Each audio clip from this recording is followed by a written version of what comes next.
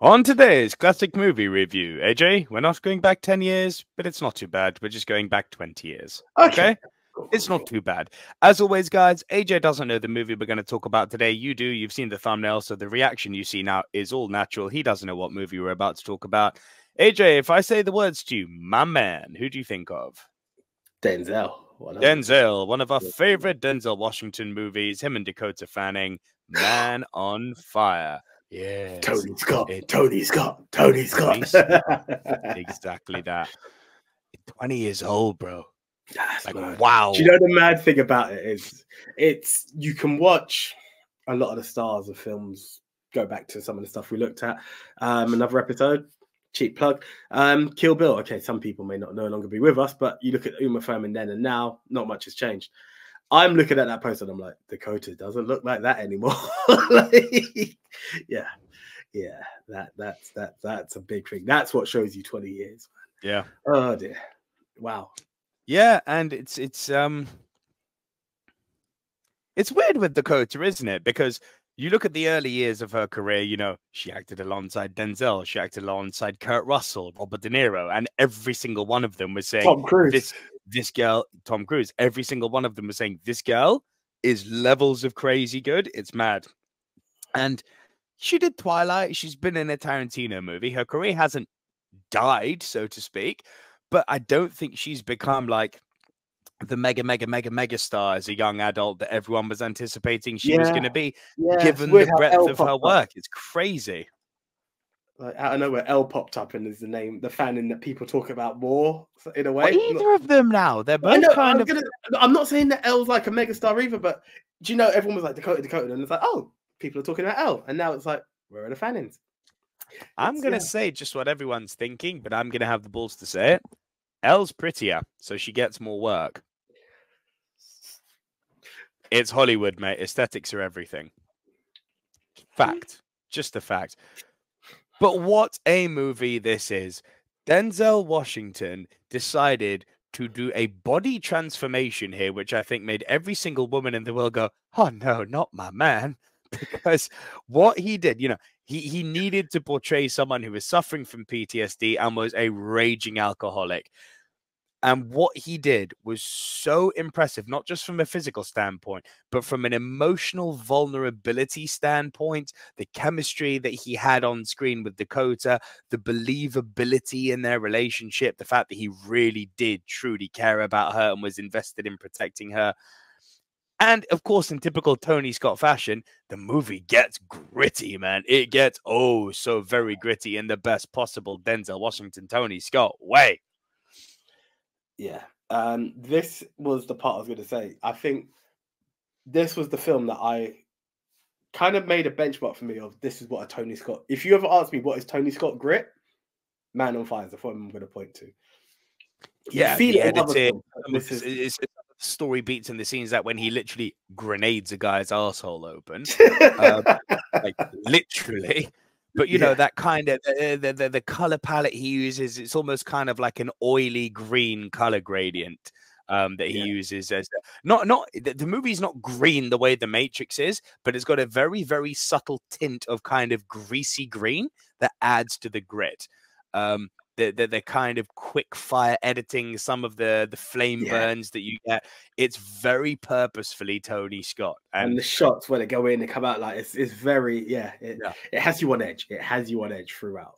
Do you know where I'd actually slam this movie a little bit? Because here's an interesting point. I've often been on record saying on this channel that just because something is overrated, that doesn't mean I'm meaning it's bad or good.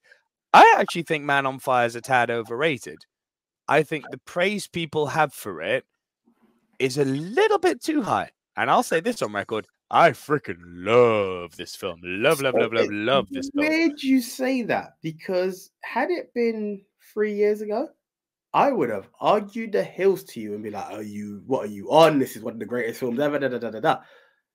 Rewatched it. As I said, within the span of 3 years. It wasn't this year, but it was last year. And I was like, you know, when you come in and maybe I'm living in my own hype, because when I watched it the first time and rewatched it was all within a period. And I'm like, yo, don't muck with this film. When I watched it, it's not that I didn't enjoy it, but I was like, Not as good as I remember. Correct. That was the feel.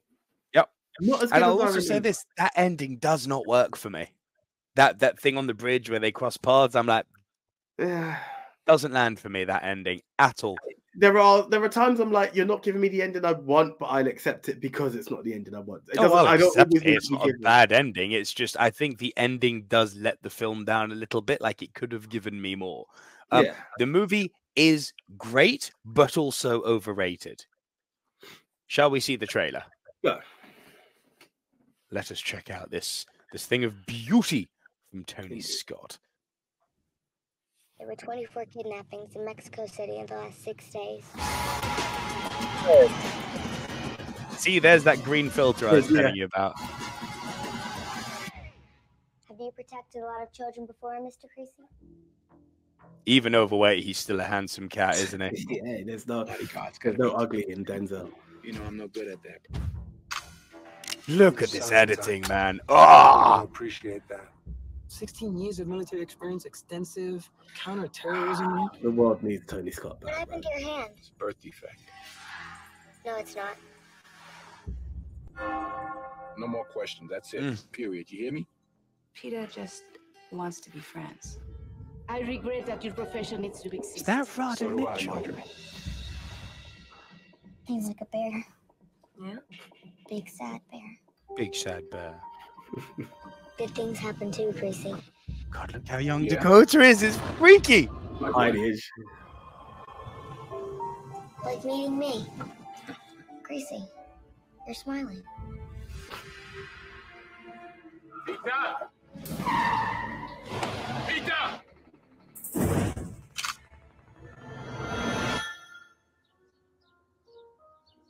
Run!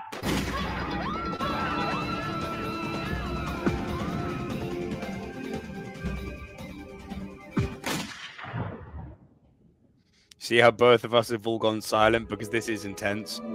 Yeah. Yeah.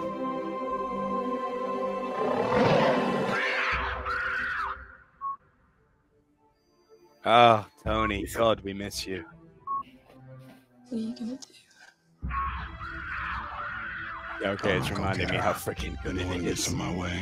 Anybody who profited from it. Anybody who opens their eyes at me. I'm gonna kill him. Tell me about Creasy.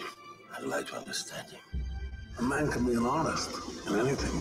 It depends on how good he is at it. Depends on He's out how of debt. good he is. He's about to paint his masterpiece. His masterpiece. Yeah. Yeah. April 2004. Mad, innit? Crazy, innit? So crazy. Oh. I know, right? Do you know, again, plug in other episodes of this show. We were talking about how a trailer could give away too much. This is great. Perfect. It gives Perfect. you just Great enough trailer. of what you need. It tells you how the bond is built, what happens, why he is the man on fire. That's all you need. That's all You know need. he's going to develop a bond with this little girl, that things are going to go wrong, and he's going to turn into a bad mother flubber. Yeah. And the movie. Chills. It is. Yeah, dude, it is great. Do you know what? I'm actually, last comment, I'm almost scared to rewatch this as a dad because the idea of that happening to my kids. Warning to all parents: don't go to Mexico City. Apparently, but yeah, AJ, I'm gonna give my ranking here. I'm gonna give it a thumb and a half. I gotta go thumb and a half on this. It's not quite 2 because that ending is a letdown, and much like yourself, rewatching it is not as it's law of diminishing returns. Once you've seen it once, it doesn't have that same impact again. So I'm just a bit higher than you. I'm Going to. 2 points up. Because I believe, put it this way, if we're talking about going down memory lane and rewatch, then we might be telling people, yeah, you might be a bit disappointed, in which point I can't call it the greatest of all time. However, for those of you who are just catching up with the dudes and be like, okay, I like the way you guys recommend a film from the past. Or if you're a younger generation who's like, I'd like to see a film from the past, by all means, and I think you're going to love the ride. It's as you as time progresses. And I don't. This is one of those films that it's not going to be a quality issue. It's not that the graphics are going to go old. It's very like, yeah, it's realistic. It's not going to age, this movie. Yeah. So it's not relying on CG or anything like that to really like throw you off. So like for all intents, yeah, you're gonna enjoy this film. So for that, it's a 2 thumbs up because I think it's a film you need to see. It just depends on the gap after you've seen it the first time. You might be like, it's not as good as I remember. That's what it was for me. But definitely, first time, blow you away.